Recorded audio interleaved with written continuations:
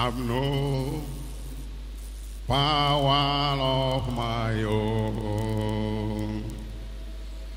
I have no power of my own. I confess to you, Holy Spirit of God, I have no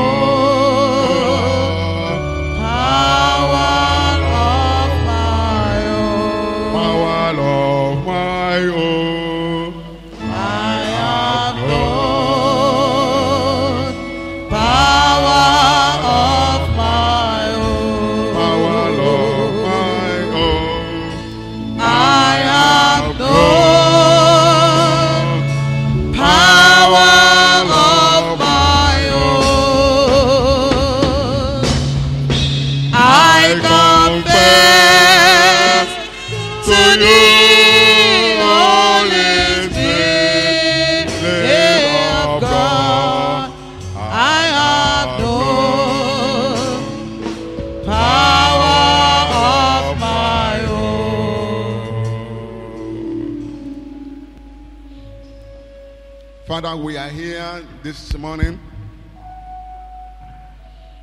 for it is not by power, it's not by might, it's by the Holy Spirit. As we come in the name of Jesus Christ, we come by the help of the Holy Spirit. Lord, we are bound to hear your word in this sermon. We ask in the name of Jesus, Father, that you fertilize the heart of everyone here present. And help us to open our heart, O Lord, to receive your word that will be engrafted into our soul. Father, as we receive the word, that the healing power in your word, O Lord, Father, we set us free this morning in the name of Jesus Christ. We invite you, Holy Spirit of the living God, that you have your way and take your place to release that supernatural power that turn around our lives today. That every one of us today, Lord, will receive healing in the spirit, we receive healing in our soul, we receive healing in our physical body. In Jesus' mighty name we pray. Amen. Can we have our seats?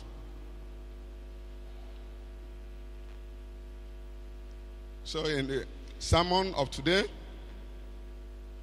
the theme is the healing power of God.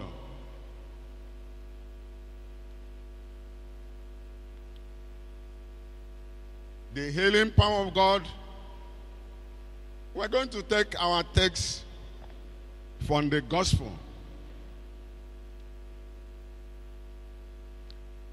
The gospel of Mark chapter 2. Gospel of Mark chapter 2. And it says from verse 1, and again he entered into Capernaum after some days, and it was noised that he was in the house, and straightway many were gathered together, insomuch that there was no room to receive them, no, not so much as about the door. And he preached the word unto them. And they come unto him, bringing one sick of a palsy, which was born of 4 persons. And when they could not come nigh unto him for the press, they uncovered the roof where he was. And when they have broken it up, they laid down the bed wherein the sick of the palsy lay. When Jesus saw their faith, he said unto the sick of the palsy, Son, thy sins be forgiven thee. But there were certain of the scribes sitting there and reasoning in their hearts, Why doth this man thus speak blasphemy?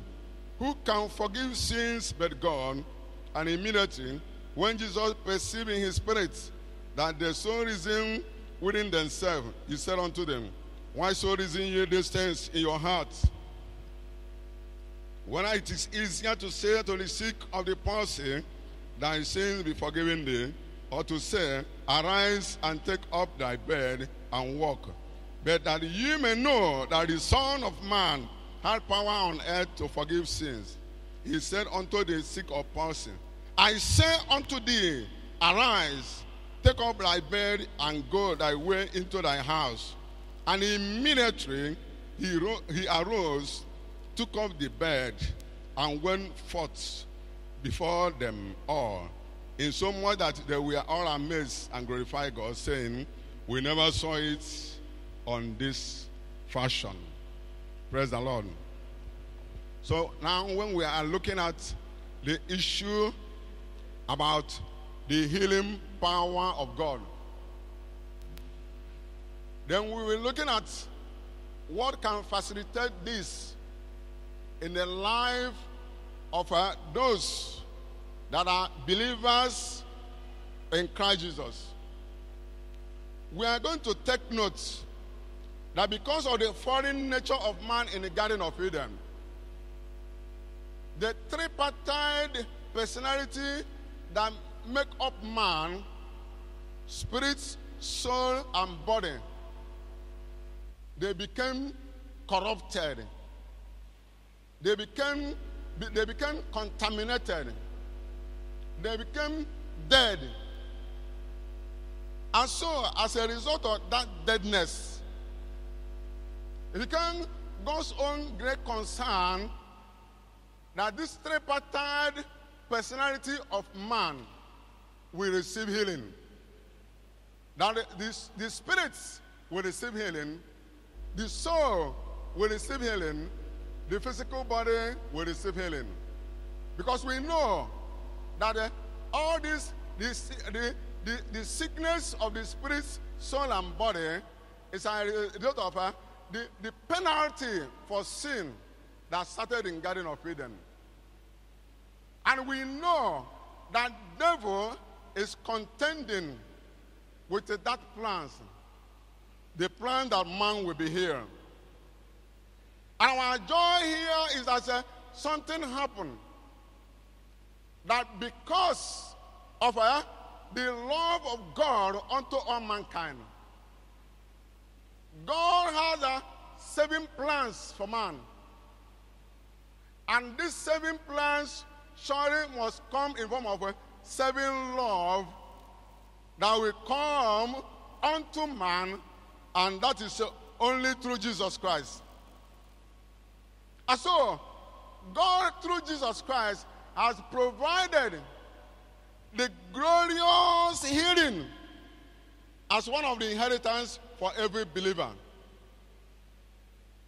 So, and for man to receive this healing, there must be something man has to do. And it has to do with the living faith in Christ Jesus. Because Jesus Christ, he came. God made him to be the sin. God made Jesus Christ to be the sin. God allowed Jesus Christ to take the place of our condemnation, because sin made man to become condemned. But because of the provision God has made, even before Jesus Christ came, Jesus came taking the place of our condemnation, means that there must be a price that somebody will pay for man to receive healing. For the healing power to be released unto man, then Jesus has to suffer. He had to come and pay the price by going to the cross. So that going to the cross, the man who has become enemy to God, that even when we are enemy by the plan of God, that through Jesus Christ, we are reconciled to God by the death of Jesus. And much more than being reconciled, that we shall be saved By the life of Jesus Christ. Praise the Lord, somebody. Praise the Lord, somebody. And so we know that Jesus Christ who came, the healing power is in him. And not only the healing power is in him, Jesus Christ is in whom we have that living faith. And the life of Jesus that we receive has given us salvation, which is the saving of the spirit of man, because that's the first thing that we receive healing in a man, and the tripartite that we are corrupted, that we are dead from what happened in the Garden of Eden. So by receiving the life of Jesus, as we give our natural life, then that has given us salvation. And that's the first healing that is called the recreating the spirit of man. And that's when we are hearing started. Praise the Lord, somebody. I said, praise the Lord, somebody. So our concentration will be on the issue about the sickness of the spirit, the sickness of the soul, and the sickness of the body. Because sin separated man from God, and that separation caused man to remain under spiritual death. Spiritual death. And that's what has happened. That as we receive the life of Jesus, the eternal life, there has been reconciliation. There have been healing. Somebody here this morning, receive healing in your spirit in the name of Jesus Christ. And we know that this is the great will of God, that man will be here. The tripartite of personality of man will receive healing. And so, in so doing, Jesus' redemptive work on the cross of Calvary has given us the totality of this healing, because as he went to the cross for your sin of my sin, Jesus Christ, he dethroned Satan, who is the author of sin. Because sin is a satanic indwelling nature. That is sin.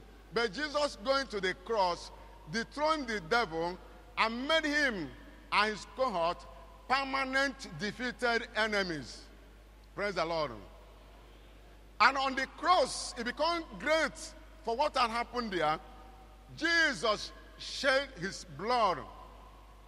And the blood of Jesus that shed on the cross is a mystery. The content of the blood of Jesus is a mystery, because the blood of Jesus has two major compositions. One is the supernatural power. Then secondary is life, which is eternal life, the life of Jesus. And with this, as Jesus uses to pay price for us, it became a weapon that God has released to all believers in Christ Jesus. Praise the Lord, somebody. And so, and we know it, that even before Christ went to the cross, it became a mystery, not known to any being. Only the Godhead was aware of the supernatural power in the blood of Jesus.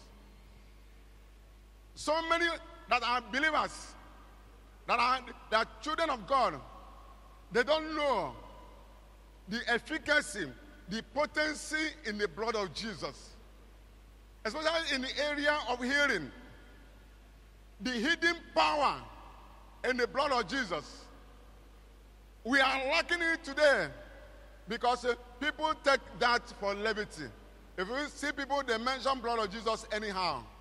But I'm telling you today that that God's healing power that is in blood of Jesus is still available to those that believe. Praise the Lord. And it's only when we have the knowledge of the Word of God, that we know what we have in Christ Jesus, studying the Word of God, that the Bible says that the Holy Spirit, Scriptures, it makes us to become wise unto salvation. He said, through faith, which is in Christ Jesus. The faith for us to receive healing can only be found when we have our faith in Christ Jesus, accept Jesus Christ as our personal Lord and Savior for what he did on the cross of Calvary. And so we look at it, that this healing power of God made it to be located in 3 areas. One is in the name of Jesus.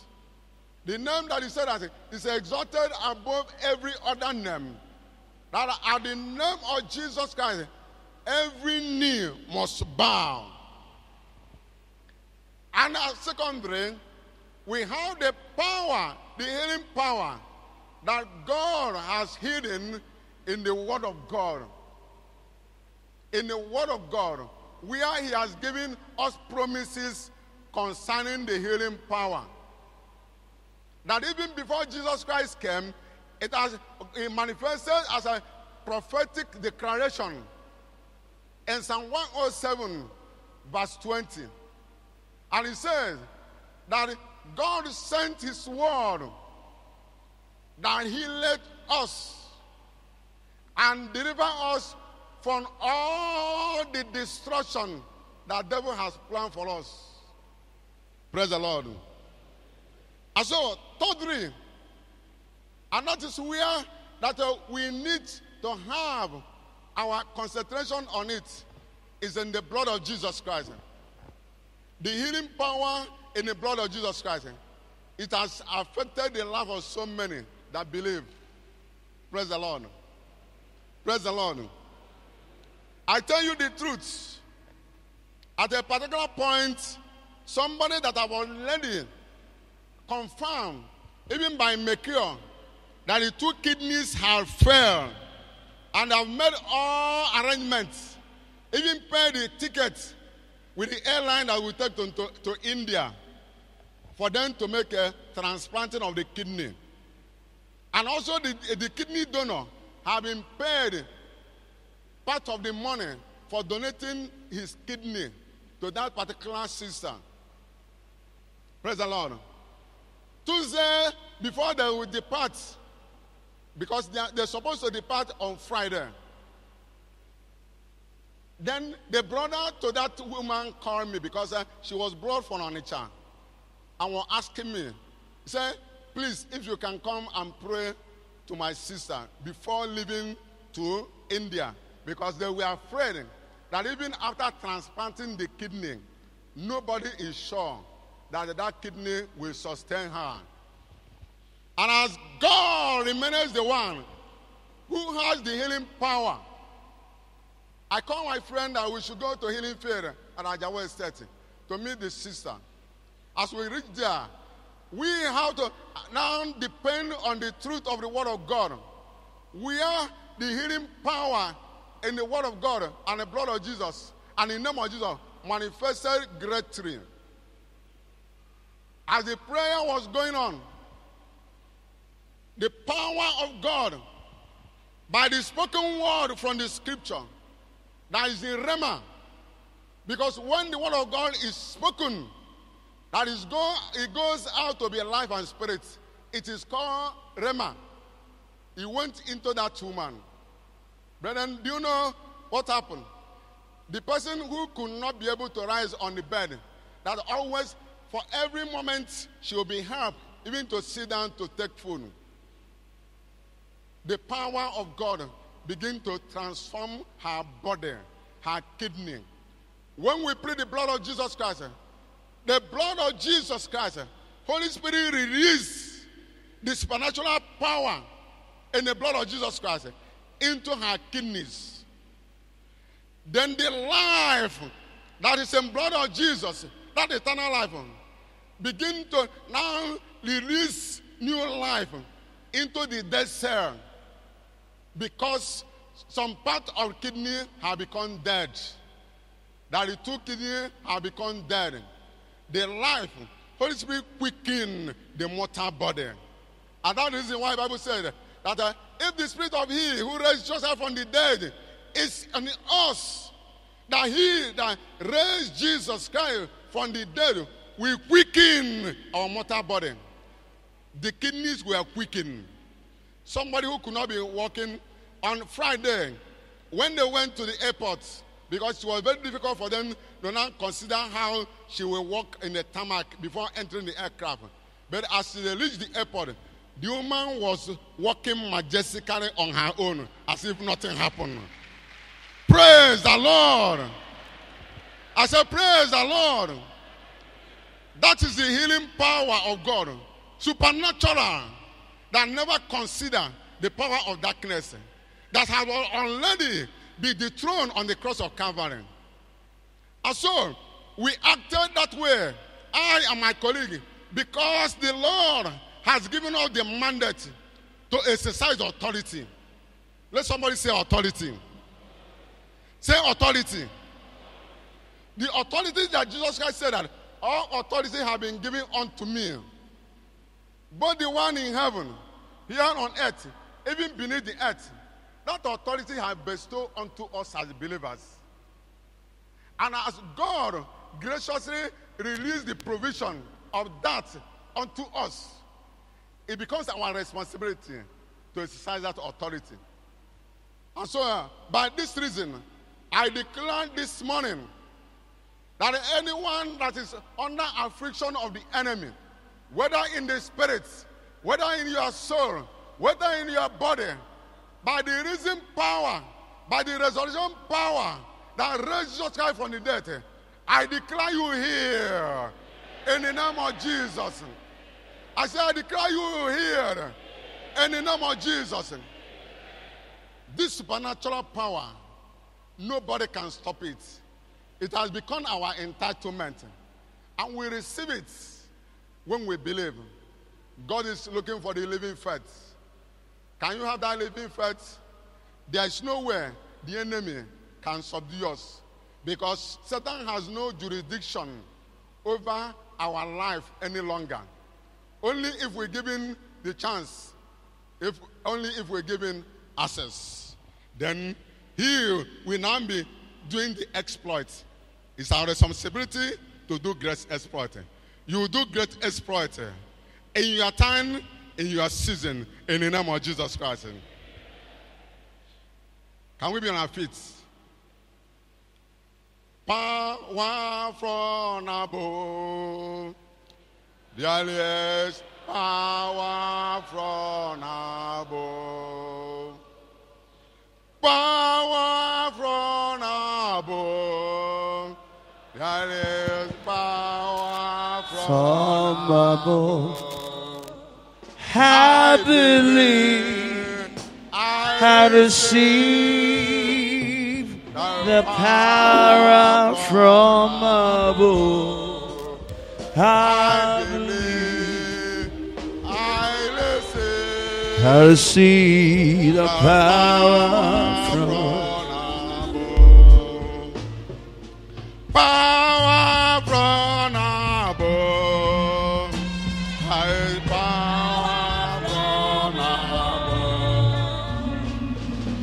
Power from above. There is power from above. I believe I receive the power from above. I believe I receive the power from above. Father, because we come unto you this morning with confidence and trust, with a living faith in Christ Jesus, and that grace you made to be abundance unto us the very day that Jesus Christ was raised from the dead.